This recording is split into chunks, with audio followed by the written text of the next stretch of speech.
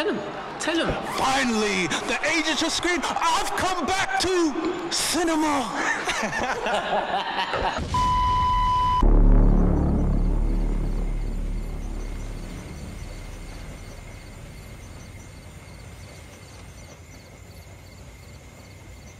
Hey, Ray.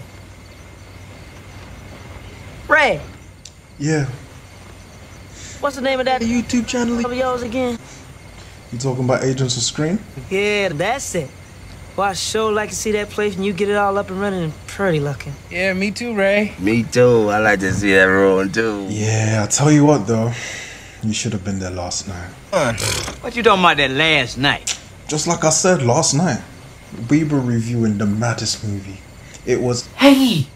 Ain't no one trying to hear that live at the cinema bullshit. Dog, shut up! You always trying to say something at the wrong time. Finish and do whatever you got to do. Go on sleep. Let us have our fun. Sleep. Go ahead there, Ray. Finish telling us about Go that on, Ray, section. go on, Ray. Tell me some more. Go ahead, Ray. Continue, Ray. Continue, Ray. As I was saying, last night was mad fun, but you will never guess whose movie we reviewed today. Who gonna be there, Ray? Who that there? Who that, Ray?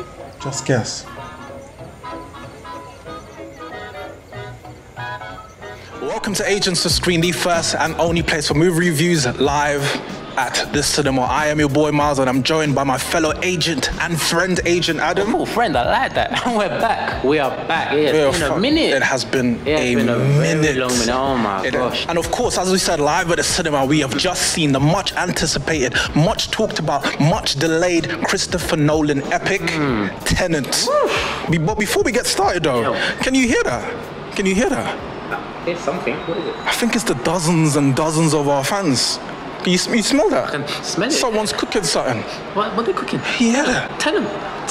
Finally, the agents of S.C.R.E.E.N, I've come back to cinema. So as always in our reviews, we'll give our first impressions, what we liked, what we didn't like. This is going to be spoiler free, by the way. And of course, at the end, we are going to give our score out of 10. Adam, I want you to finish this sentence for me. Okay. As your first impression, Tenet is... the most confusing movie I've ever seen in my life. Ross, you've had time to think about it. Are you sure you want to stand by that statement? I stand by that statement. I've been thinking about what I've seen. Like, Matrix makes sense. This film makes zero sense. I'm still lost and confused. The fact that I'll go get this off my chest now, yeah? The fact that, been through lockdown, no cinema for so long, they put all these movies back, and this is what I come back to. I'm upset. Okay. I'm upset, man. I'm going to play devil's advocate for just a minute. Are you one of those people that gets confused easily by film? Did you understand Inception? Did you understand Interstellar? These are other Christopher Nolan films. Yeah. I understood those movies. Okay. I was okay with those films. Fair enough. This film, from the get-go, I was like, wait, what? And it never changed. It never changed. You know what this movie needed to be? This is all first impression, yeah? Yeah. So, no, okay. I'm done with first impressions. And if you want to be, treat me like James Joseph. Yeah, fine. My first impression for Tenet is one of those dishes that you eat. It's a decadent dish. There's so many layers to it, but you're not tasting the flavor. You're waiting to get to the middle to taste that flavor, to see if the effort that you've put into eating was worth it. And when we finally get to that layer, it wasn't worth it. In fact, it left a bitter taste in my mouth. Pause. But that being said, let's start off on what we liked about the film. Adam, I'm coming to you first again. What I liked about the film, oh boy, there was a few good... Actually, do you know what? Credit where credit's due. I thought Robert Pattinson gave a good performance. I enjoyed his character. Okay. Yeah, I thought he was good. He was a highlight for me. And there was a few sequences, a few action shots, which I quite enjoyed. Some of the combat was pretty cool, especially considering what they were trying to do. I'm glad this is a spoiler free, because I couldn't even spoil it if I wanted to tell you the truth. Like, that's how mad this film was. That's how confused I am with it. Okay. I couldn't even spoil it. But yeah, I think that's what I liked, I thought David Washington Jr., Denzel Washington's son. Denzel Washington's son. Sean. Denzel Washington's son. I thought he was the protagonist, So he proclaimed. And I thought he led well. I would like to see him in another leading role. Before you're gonna say in a sequel, you scared me there for a moment. Definitely not. Jesus Christ. But apart from him, what I will say, it was an ambitious script. It was ambitious. It was ambitious. I see what they tried to do. It was a lot of time elements involved, time going forward, time going backwards. But the execution of it, without going into dislikes, the execution of it fell flat. Okay. But it was an ambitious script. I do applaud it for that. And as you saw, the spectacle of it, you know, taking away the feeling of being back in the cinema for the first time, because, you know, whatever film we see, we're going to experience that. So taking that away from it, it was a spectacle, because at the same time you have stuff moving it forward and backwards in time at the same time. So I don't think we've ever seen that. We haven't. And it didn't. Was it that amazing?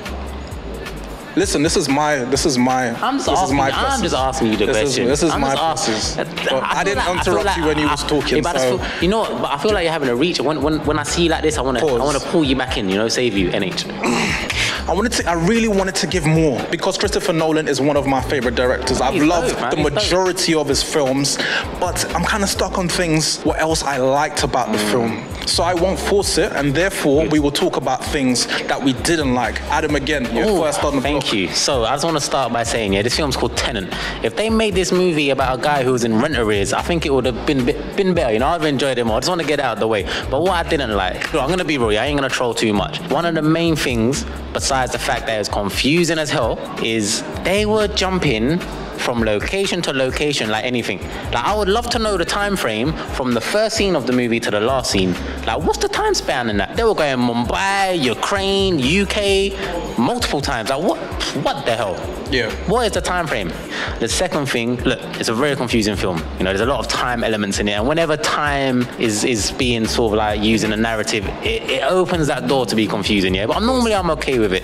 But on this occasion, I weren't sure what they were trying to do. I'm really not sure what they...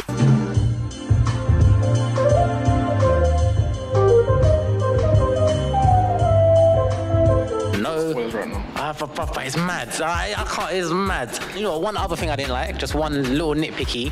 I felt like being Christopher Nolan. Yeah, there was a few scenes, a few elements that were a little bit Batman-esque, but a bit B-tech.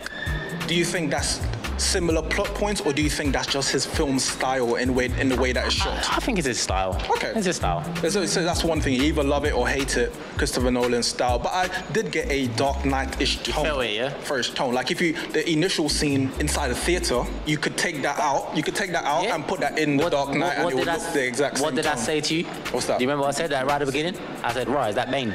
Okay, yeah, I see what you mean. Yeah, know what I mean? Yeah, that's a good point. But off the previous point that you made, in terms of the film being confusing, I wholeheartedly would agree with that. And for me, there was a lot of exposition in this film. There was a lot of explaining the plot, a lot of details, and I felt that it was too convoluted. That's another good word. That's an outstanding word. And I was waiting for that penny to drop, but it just never did. And as we said at the beginning of the review, I'm not one of those people that gets confused easily. That being said, though, this might be a plus point. I definitely want to watch this film again to see if there's anything that I missed. But I think they just threw too much at us. They just threw too much at us. And I feel like in the end, after watching almost 3 hours, probably 3 hours of film, I still don't know what the film is about. I don't know. I know a rough... I can guess. I know a rough outline, but in terms of the details... Do you know what, yeah? I don't know what it's about. What I could tell you about this film, I could tell you what this film's about, and it will sound sick. But then you go to watch it and see what they've done, you're like, wait, that's not what I explained. I see your point. Do you know what I mean? For me personally, and this is our opinion, so your opinion is that you're entitled to that too, and you can let us know in the comments below.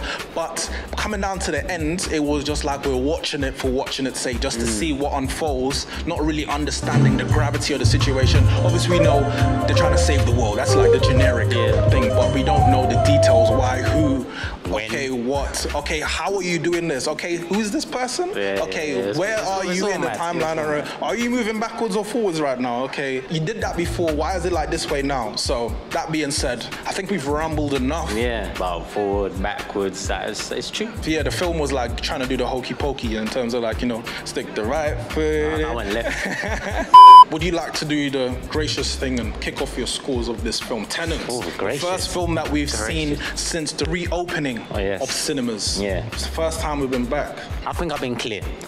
the film confused me. It confused me a lot. I was looking forward to this. I'm let down that I'm finally back in the cinema, and I'm coming away and I'm underwhelmed. You know, I'm upset. I don't want to watch it again, but I feel like I need to watch it again. I need to watch it again whilst having YouTube open with explanations and also my phone up with Wikipedia so I can sort of understand what I'm watching. And maybe then I would like it better and give it a better score. But going off what I've just seen, how I feel now, live in the cinema, is getting a generous 4 out of 10. Ooh, I wasn't expecting. I was expecting it to be low. I wasn't expecting me that low. I wasn't expecting. I can't say I enjoyed it because I just did not understand it. I just don't know what they were trying to do. But for me, regardless of what my score is, there's going to be an asterisk next to it.